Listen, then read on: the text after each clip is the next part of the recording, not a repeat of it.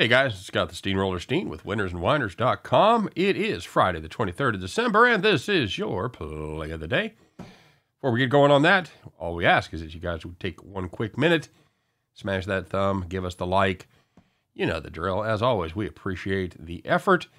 And while you're smashing, make sure you smash that subscribe button, ring the bell, and get notified every time we put up brand new content, including dropping episode 16 already? Yeah, 16 of Once Upon a Time in America.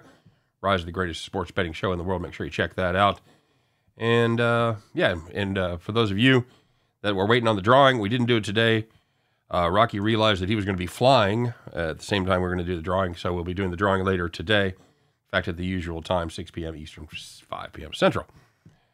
All right, so there you go. Naturally, we want to know what you're playing, whatever you got cooked up for today. Put your best bet in the comments section. You want to drop more to help your fellow handicappers? You can sure do that. Make sure you make your first bet your best bet, or put a little BB beside it. Let me know what's your favorite. Put the odds in there. Let me know what it pays. Parlays, anything goes. Whatever you want to play, whatever you can make money on, put them in there. You get it right. You make a profit. We'll give you the shout out. You get enough of them right. You make enough profit. You could be capper of the day. You do it for 7 days. Show your worth. You could be capper of the week. And there's a big announcement about capper of the week. You know how I've been saying that going to try to get some money, blah, blah, blah, blah, blah. Well, it's done. It's done. The capper of the week contest, after the first of the year, will pay $50. I'm assuming it's going to come in the form of a gift card, just like a Visa gift card or whatever. So there you go, guys. Let's compete. Find out what happens. Tell your friends. Share it.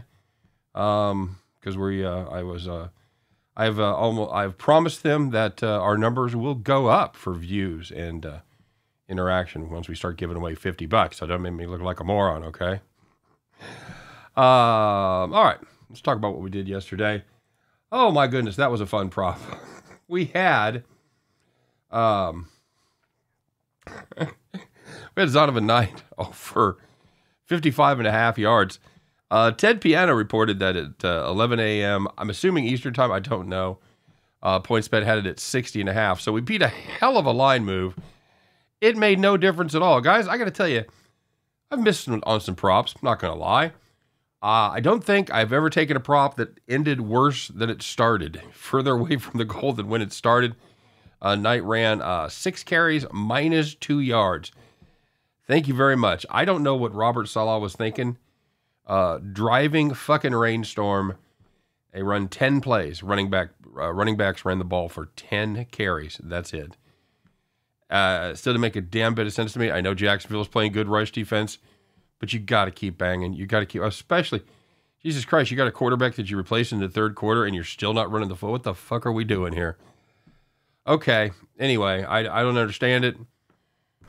I was, and the sad part is, I was torn between Etienne, which I think was 69.5, maybe 70, whatever it was. And I was torn between that and Knight. I'm like, you know what? I like this. I think this Jets team is going to run the ball a little bit more. I think they have a little less faith in their quarterback. It's a better number, blah, blah, blah. Well, as you know, it was a terrible choice. So, sorry, guys. That's not good. Not good. Did well on the premium side. We go 5-3, including hitting our best bet, which was the shocker, the under in the Jacksonville Jets game. Come on, seriously. So there you go. You guys want to get some best bets? You want to get some plays? Got them cooked up for you. Got a new promo code. It is well, it's on yesterday's video for no apparent reason. Sorry, guys. I'll tell you what it is here. I know everybody's waiting with bated breath to find out what it is. It is LP74 GST50. That's a 50% discount for this week. That's right. Finally got me to use the right code. 60%. Sorry, guys. LP74 GST50. Of course, that is in the description of the video. That'll get you 50% off my best bet. Cool thing about the best bet, comes with a guarantee. You don't win, you don't pay. So it's normally $49.99. We'll give it to you for $25. And naturally, it applies to longer packages as well. My longer packages all include the best bet without the guarantee. So choose wisely, young grasshopper. And, of course, we are sponsored by No House Advantage, Fantasy Sports Redefined. You can bet on player over-unders for a shot to win up to 21 times your bet, or play them in pick 'em contest against other folks for cash prizes. Simply visit nohouseadvantage.com or download the No House Advantage app. Make sure you use the code WNW for a first-time deposit bonus, up to $50. All right, kids. Well, let's see what we got cooked up for today. MIZZOU, baby. It's Wake Forest and Mizzou. And you know what? 58.5 is the number. We're going to play the over here. Guys, even though I feel fine, it doesn't mean the cap can't be short and sweet, okay? Here we go. We all know how good Sam Howell is and how good this Wake Forest offense is. Run a fantastic version of the RPO. We were talking about mesh points the other day, and nobody stretches the mesh point like Sam Howell. And what that does, obviously, is makes defenses take that step, makes them take that extra beat, which allows him to have guys open down the field or make the right decision and hand the ball off. So very good offense, 36.2 points per game, 15th in the country. Defense, as you might have known by now, they were awful, 31 points per game. That's 100th in the country. They were third worst in the ACC, just behind the all-time dreadful offense of North Carolina and Boston College.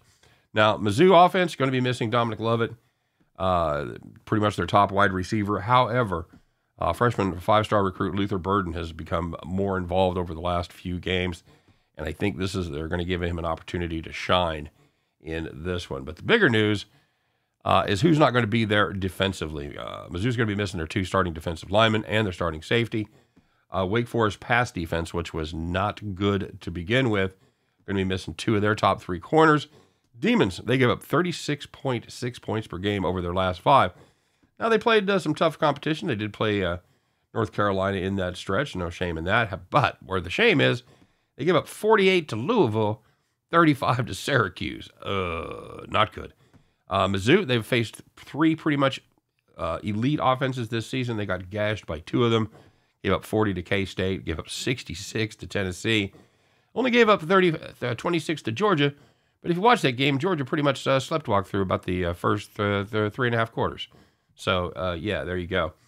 I think you pencil in Wake Forest here for 35 plus.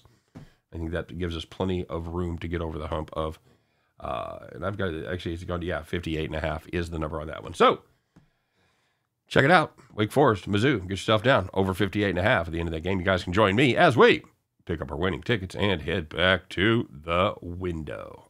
All right, there you go. We'll check out Capper of the day, and a nice day was had by many, many of you. Max Garcia, 1-0 plus 500. He had Pelicans first quarter. Christopher Padgett, 1-0 plus 500. Had Lawrence over 12.5 rush yards. There you go. Thomas Bowe, 1-0 plus 500. Had Baylor Air Force over 43.5. A play I also had on the premiums. R. Rivera, 911, 1-0 plus 500. Had a two-teamer with a little teaser with the Jags plus 7.5 and over 27.5. Minus 129. Doc Brown, 1-0 plus 500. Air Force plus 10 and under 50. The Butcher, 1-0 plus 500. Had Jags team total over 17. And Casino, 1-0 plus 500. Had the Jags plus 2.5. But your capper of the day. All hands on deck. It's the Capitan. It's Brian Gillihan. Everybody goes 1-0 plus 2280. He had a four-teamer with the Jags plus 3.5. Yale minus 11. Stanford money line and the Hawaii Rainbow Warriors money line as well. That paid plus 456. That's how you get to 1-0 plus 2280. Congratulations, Captain. You, my friend, are the capper of the day. And as far as the capper of the week contest goes, that nice victory vaulted Brian Gillihan into first place, as he currently stands at 469. Max Garcia, slow and steady, wins the race. He's at plus 400 for the week. R. Rivera at 911 is at 238. That's your top three right there. But it's parlays, everybody. So, it's anybody's game still. So let's go out there and make some money. All right, you got the big weekend of actually got a weird, like a medium Friday and a big Saturday, and then a few games on Sunday. So let's go out there, make some money, make some profit. I'll be back tomorrow. I'll try to beat today's play. I'll try to get closer to winning than we did yesterday. We tried to get we're 2 yards away further than we started. So we'll try to see if we can better that. All right. Hey, we'll see you then. You guys be good. I'll do my best. You know, I'm coming up with a play to help us all of us head back to the window. You guys take care. We'll see you then.